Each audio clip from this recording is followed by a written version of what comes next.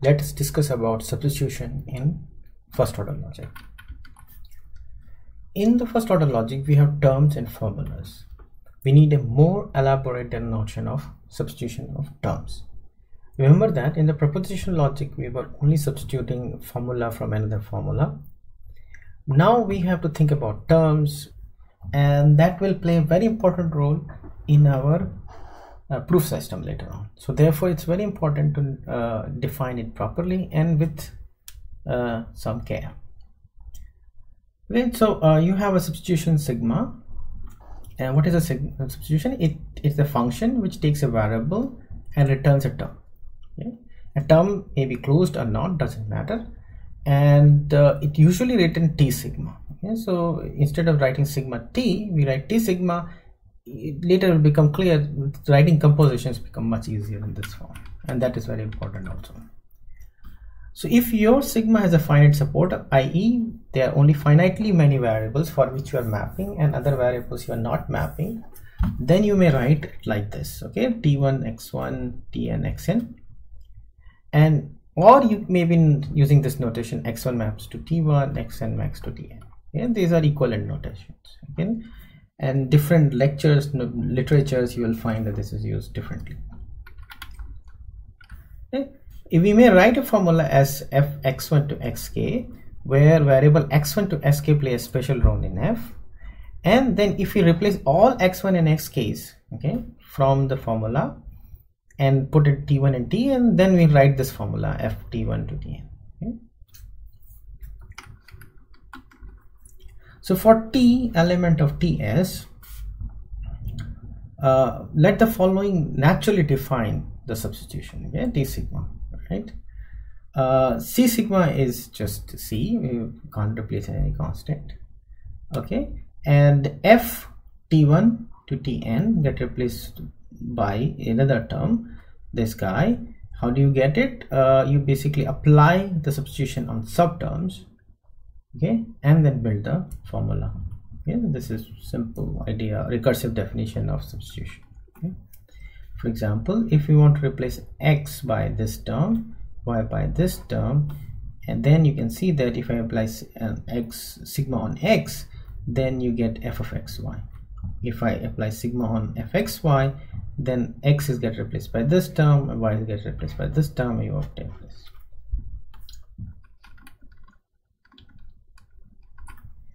Composition. If I give you two substitutions, both are functions. Since they are functions, they can be composed. A function that takes a variable and returns a term t. Okay. If you take another substitution like sigma 2, which also takes variables and maps them to some term. So what you can do, first you apply this, you get a term, and then in this term you apply again this substitution, and then you get something final, and that is called composition. Okay? So this is defined as follows. If that will be written as like sigma 1 sigma 2. If I write it this way, that means first I am going to apply sigma 1, and then I am going to, on the resulting term, I am going to apply sigma 2, and that will be the composition of my two substitutions. Here is an example. If you have a sigma 1 which replaces x by this term, which replaces y by this term, if I compose them, what will happen? X, if you take x, it will get to fx y, and then what happens? Y gets replaced by c, then finally you get something, x gets replaced by fx comma c. Now let's start with y. The first thing doesn't replace to anything, so y goes to y. If you look at y, it goes to c in the second composition. So the final result would be y goes to c. Okay? So you can see that composing these two substitutions, I get this substitution. Similarly, if x is being substituted by y and y is being substituted by x, then if I compose them, what happens? Okay, so you start with x, right? You go to y, then y takes you back to x, so you get something like x by x. Okay, now let's start with y. This thing doesn't do anything, but this thing takes you to x, right?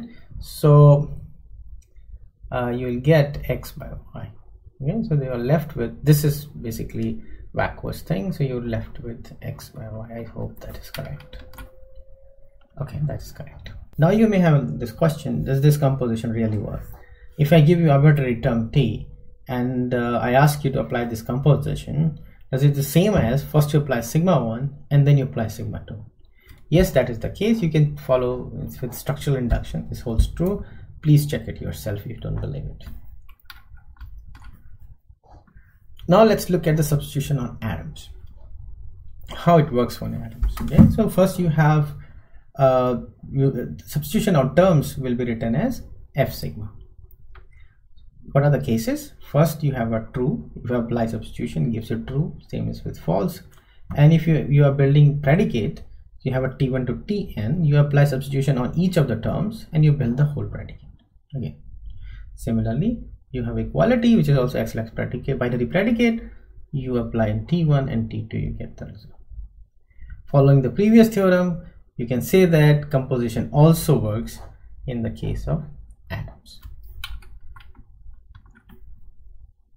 Furthermore, we need to define the substitution in formulas.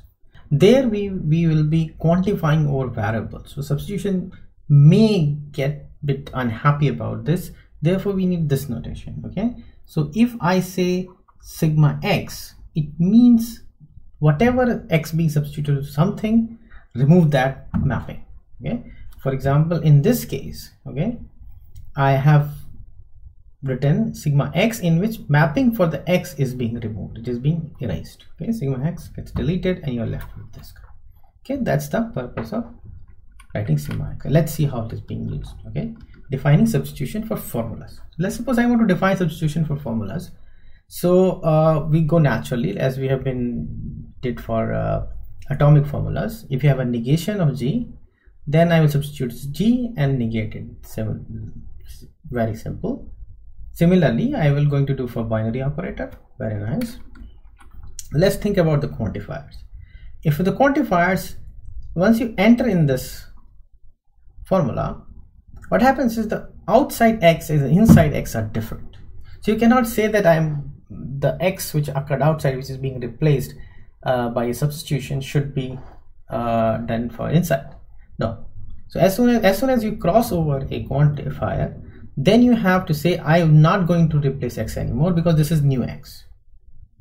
So you drop that x mapping and then move on, and that's it. Okay, so let's apply this definition on some examples. On this example, if you apply, so I'm going to take x out and put y in. So wherever x occurs, I'm going to replace. This guy gets replaced with y. But remember, as you get in, the mapping gets deleted for x. So here I'm not going to replace anything. Okay, so finally I obtain p of y implies for all x qx. Now let us this example. There exists by x not equals to y. Okay, so now I take z and bring z for x. Okay, so let's see if I try to do that, will it work? Yes, I can just go ahead and put it because there is no quantifier over x, so it is not going to bother anybody. So it is going to succeed. Very nice. Now let's try to do another substitution on the same formula. Now y is coming in, okay, and x is going out. Okay, so what happens? Wherever x occurs, I'm going to put the y in. Look at that. There is no conflict over quantifiers when you're coming in. So then I'm allowed to do so. You can see that now what funny thing has happened. X is out, y is in, and this formula suddenly becomes false. Okay, and while this may have been true, so this seems like an odd substitution, and this is wrong. Okay, so what went wrong with this definition? Something is off here. Okay, so I deliberately confused you and showed you wrong definition. Okay, so there should be some other condition on those definitions, so then something is disallowed. Okay, now let us look at the correct substitution formulation. For that we need to define something called suitability of a substitution. What is when a substitution is suitable? If with respect to formula J and a variable x, if for all y, okay, for all y that are free in G, Yes, only those free variables in G. If you replace them with by some other term, right, X should not be there. If X is there, then there's a problem. It's not suitable.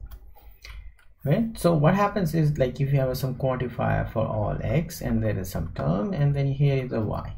Okay, now this Y, if you replace with sigma Y sigma, and then you find that X is appearing here, then you're essentially introducing an X which is quantified in outer scope, and that breaks the logic of first order logic. So therefore you should not be doing that, and that was the reason why the previous example failed. So now how we fix the definition? The negation and the binary operators in propositional logic remains the same. The quantifiers, you need to write a condition that when you are saying sigma, then it's suitable with respect to G and X. Okay, that's the requirement. This is not a true restriction. We will see later that names are always interchangeable in first order logic under certain context.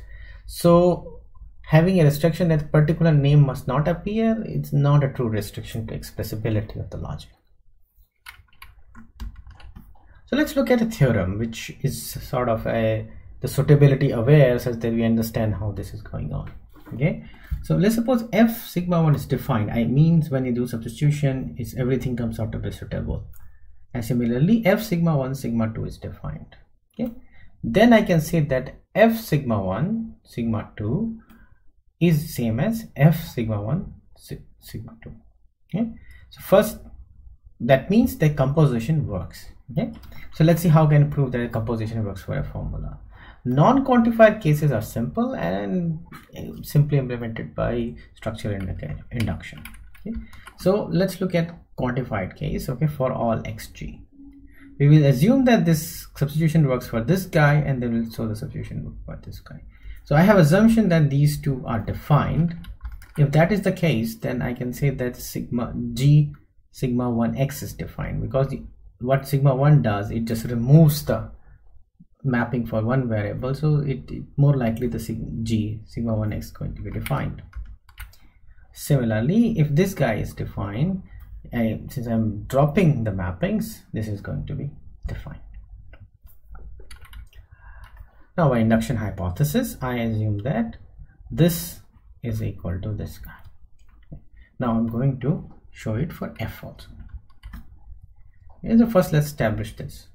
Okay, G sigma 1x sigma 2x is equal to, if you pull x out. Okay, so you have this equation, and from this I want to pull x out. Okay, so how do we do that?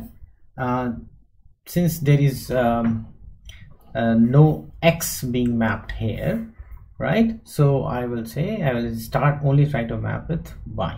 Okay, so let's say where does the y go? Okay, so if y goes to sigma x1x and sigma 2x, I apply the definition of composition. I get this.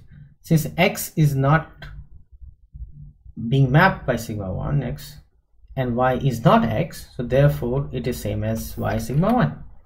Okay, so y sigma 1 does not have an x, and this guy is not mapping x, therefore you get y sigma 1 sigma 2. Y x does not appear in y sigma 1 because of the suitability condition. Okay, so please check which suitability condition applies that. Okay, so you got y sigma 1 sigma 2, right? And since y is not x, so if you project it on x, it doesn't change anything, therefore you got this pulling of x is possible. Okay, now you know that. So let's see if I can prove the composition works for this particular formula. So this is the left hand side. You have sigma 1 first applied, then sigma 2 applied. What we can do, we can just push sigma 1 sigma 2 inside by just using the definition of how substitution goes inside a formula. So we obtain this thing. Okay, this we know is equal to this guy, so let's put it there, and we got this. Okay, and well, this is the definition of substitution for x, sigma sigma to x applied to f. So we just simply expand it, okay, and we'll get this. Okay. So fairly simple proof, but however in critical moments suitability comes into play. Okay, so please look into that this theorem really needs suitabilities.